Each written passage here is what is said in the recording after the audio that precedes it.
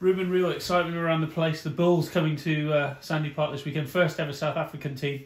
You know them well, though. Yeah, no, it's going to be special. The Bulls are traditionally a very, very strong South African team.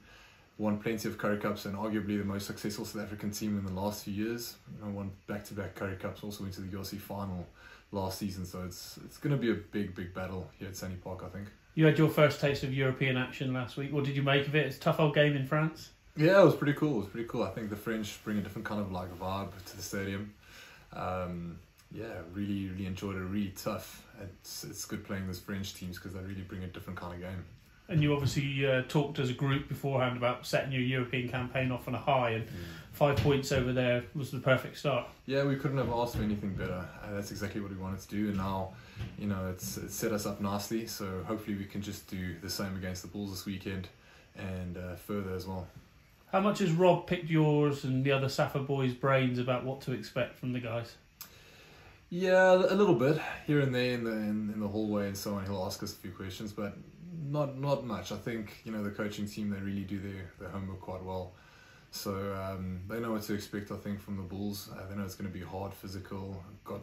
The Bulls have really good backs as well, very quick and expected players, so it's going to be tough. You've been talking about how cold it is. How cold is it going to be for them? They're coming from 30 degrees. Yeah, 30 degrees to, what is it, -2, I think. No, it's going to be quite a shock to their system, I think. So hopefully the weather definitely counts in our favour. So I think, yeah, it's good. Ruben, we spoke in the past about how much you wanted to try different challenges, and obviously the Premiership's brought its own challenge, but Europe is something else. Did you see a different kind of game last week?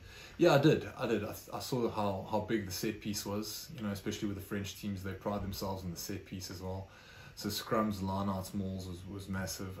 The French team's also very physical, but at the same time, like that, they can just switch it on, and just throw offloads and throw the ball around. So you've got to be ready for anything, actually. So, it's a different animal that you're facing every single week. So it's pretty exciting. And what have you made of life now at Chiefs? You're settled in and you seem to be really enjoying you're scoring tries. Top try scorer at the moment. Yeah, that's a surprise. That's really a surprise. I think most of those tries, except maybe one, was all set up by the teammates. I just kind of finished it off. But yeah, you'll take them anywhere they come. But I feel like I'm starting to find my feet at the Chiefs a little bit better, and in Exeter as well. So hopefully it just continues to get better for me. 10,000 more in at the weekend, so a big crowd coming in. What have you made of Sandy Park match days and the atmosphere? The atmosphere is amazing. I think the Chiefs really have passionate supporters, and you can see it's. I didn't know it's going to be 10,000, but that's amazing news. And I think the supporters are also really keen, I think, on seeing new opposition. I think they're keen on seeing the Bulls play here. It's going to be an historical day. First South African team to come play a Champions Cup match, so that's going to be great. Great stuff, mate.